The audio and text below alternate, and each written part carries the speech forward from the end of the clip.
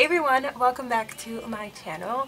Today's video I will be sharing with you a DIY recipe for your hair which will help it grow much stronger than before using Fenugreek, Amla, and Aloe Vera. As usual, I will give you all of the information I can about each ingredient and I will show you the recipe and you can try it out for yourself. As you know, I've been experimenting with different combinations for different recipes and using it up and trying something new until I find my perfect fit. So with that being said, every once in a while I will be looking up and down on my notebook because I didn't have everything memorized because I'm not really a specialist in herbs and whatnot, so I want to kind of get it right. So for a little bit of history, fenugreek is an annual herb that belongs to the, I can't pronounce this so I will leave the word here, but it belongs to the soy family and it is predominantly based in the Southeast Asian country regions, mostly in India, and it is used for your hair, it is used for your skin, and an herb to cook with. Each way you use fenugreek has a completely different benefit. Depending on what you're using it for, you might get different results and different perks. Amla is an Indian gooseberry that is found in India, of course, some Southeast Asian countries, and the Middle East. Many use it for its medicinal purposes, so for like high cholesterol and like persistent heartburn, but we're using it topically for our hair. Thank you, cat. Sorry about that, my cat wanted to stretch and move the camera, but yes, we are using it for our hair. If you've seen my previous hair oil recipe video, you will kind of know a little bit of the history of aloe vera, and that is a succulent plant that's found in the Arabian Peninsula. And sorry, I'm getting a lot of text messages right now, but it grows in mild tropical areas, and that too has a lot of benefits depending on what you're using it for. A lot of people use it for medicine, for their skin, and also for their hair. So the gel part is used for burns and cuts and acne and dry skin and cold sores and all of that stuff. And the latex part is basically ingested with other ingredients, and that's used to kind of aid your constipation and your digestive system. But again, I would advise looking into before taking any of these herbs internally for medicinal purposes. So I would talk to your doctor before testing things out on your own and experimenting, because if it goes completely wrong, then that's all on you if you don't do your own research first. The pros and the cons for all of these ingredients. It is really good for your skin, but again, we want to focus on our hair because that's what I'm working on repairing, and you probably are too since you're watching this video. It fights dandruff, it creates shiny conditioned hair, it helps promote hair growth, it prevents premature graying, which they all do, so you'll hear this a lot over and over and over with basically all of the herbs that we're using. It has anti-inflammatory properties.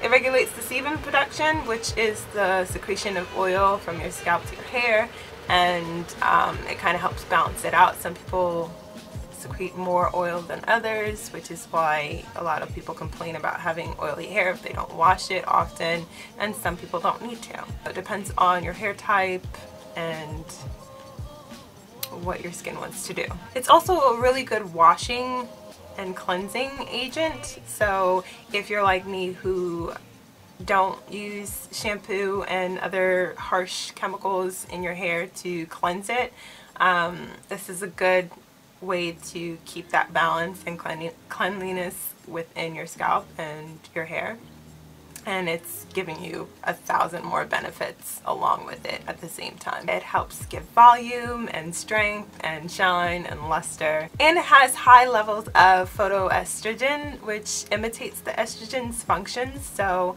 that helps prevent hair loss. So it is thickening your hair and slowing down the process of hair loss. As far as the cons go, I haven't found any topically, so putting it on top of your scalp for hair growth purposes, there hasn't really been any cons that I've found. All of which I did find is if you're taking this internally. And I will repeat and repeat and repeat. Do not do anything internally until you get it checked with your doctor and you get the okay and you get the regulations of how much you're supposed to be using and, you know, the amount of, you know, intake that you're, you know, doing with any of this stuff. If you are taking it internally, some of the cons, you will get diarrhea, you'll have stomach upset, bloating, gas, dizziness, headaches. I wouldn't really call this one a con, but it will make your urine smell like maple syrup, and I don't know about you, but I would much rather my pee smell like maple syrup instead of pee, so I wouldn't really say that that's a con. But you'll also have coughing, wheezing, facial swelling, severe allergic reactions, and hypersensitive people, and it might lower your blood sugar, so if you have a problem with that, I would be really careful. It causes nasal congestion, and it's really not good if you have a peanut or chickpea allergy because it kind of belongs in the same family. One of the things that were kind of alarming to me taking it internally, and they wouldn't advise it either, is that they wouldn't suggest taking it if you're pregnant because it does imitate uterine contractions. So you don't want to have false contractions, and it might be unsafe as well for those who have hormonal based cancers. So that might mess with your system. So you would know already whether it's a good idea or not so good idea if you speak with your doctor or specialist about this before you're internally taking it. But topically, I couldn't find anything.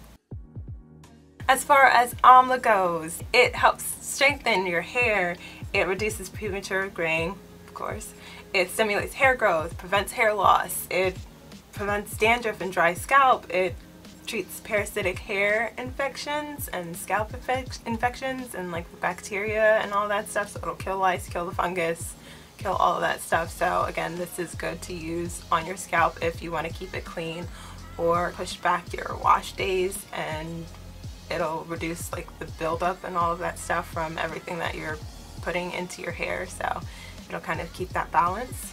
It is full of vitamins C, B5, B6, vitamins A, polyphenols, amino acids, proteins. It's full of carbohydrates and calcium and magnesium and iron and keratin and alkaloids, like so many things. Also, you know, galatanus and pectin, and it's just, it has a lot. And again, as far as the cons go, I haven't found any cons topically. It's really not associated with that many side effects in general, but it has been noted that it might trigger lichen planus pigmentosis. I'm not sure if I'm saying this right. Basically, it's just brown and grayish brown patches that develop on your forehead and your temple and also your neck. So like that might develop from using Amla oil. You may want to be more careful and kind of check it out first and test it on a small part of your skin. Also, it might cause an allergic reaction or inflammation in your skin. So test it first. And finally, for the aloe vera, it is full of so many good things.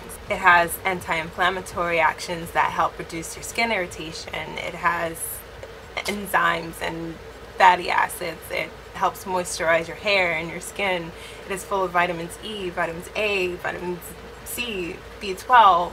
It has choline content that help nourish and strengthen your hair. It is full of minerals, and it has copper and zinc, and it alleviates itching, reduces dandruff, helps prevent lice. It helps retain water and moisture in your hair. So if you have a lot of dry skin and dry hair and have trouble with keeping it moisturized, aloe vera might be something that will help you out in the long run to kind of retain that moisture. It helps scalps that are affected by psoriasis and seborrhea, I think that's how you say it, and it just promotes hair growth. I would definitely add aloe vera into any of your recipes, whether you're following this one or any of the previous ones that I've made, or you're creating your own. Aloe vera is definitely something that you should add into your mix. But again, I will still give you the cons of everything. So aloe vera is just something you have to be careful with. It does cause allergic reactions, so you would have to test it on a small portion of your skin to see if you even have a reaction, because you don't want to just slap it on your head and then say oops later when you're miserable. It says be careful with those who have an allergy to onions and tulips and garlic, and it does have, I mean, like, you can have contact dermatitis or skin rashes that might develop from using aloe vera, so just really, you gotta be careful. And there is phototoxicity, so it might have a skin irritation that's equivalent to sunburn. And if you're taking this orally, you might have an electrolyte imbalance, you might be vomiting, you might have diarrhea, and you might have colon and kidney problems, so talk to your doctor.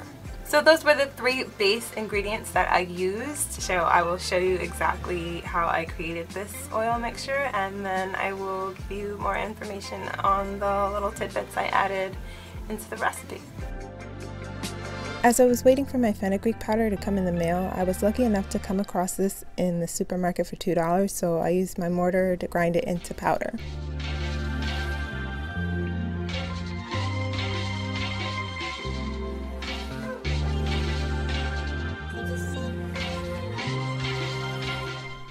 I sliced 1/3 of an aloe vera leaf that I used in my last oil recipe, and I cut it into pieces.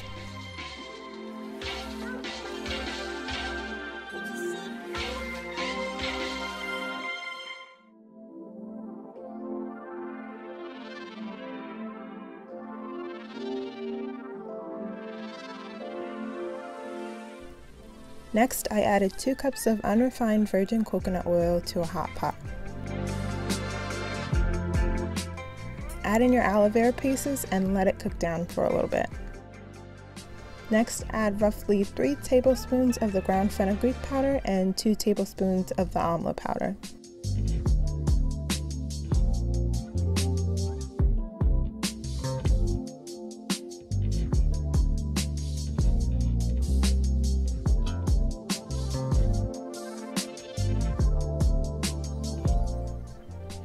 Add about 10 to 15 drops or more or less, or whatever you prefer, of the peppermint oil, and let it simmer down for a couple of minutes.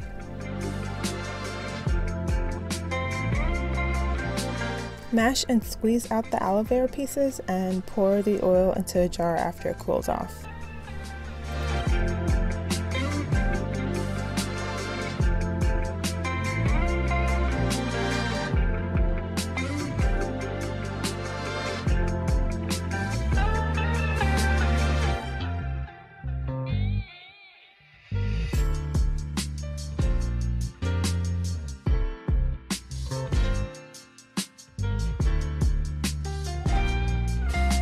You could use different ingredients for the oil portion of this mixture, so you could use olive oil, you could use avocado oil, you could use any of the oils. I used coconut oil as a base because it is really good for keeping in that moisture in your hair. It helps protect it from the sun and environment. It helps dandruff treatment, it helps prevent hair loss, and also prevents lice. It gives your hair shine and luster, and it repairs and revitalizes hair breakage and split ends, which is what I've been struggling with since I've been pretty bad with keeping up with my regular hair regimen during this quarantine, and I had to trim a lot of my hair off to do damage control and prevention before the split ends got out of control, and I kind of wanted to even it out anyways. I do like it because it does prevent hydro fatigue in your hair because it retains moisture,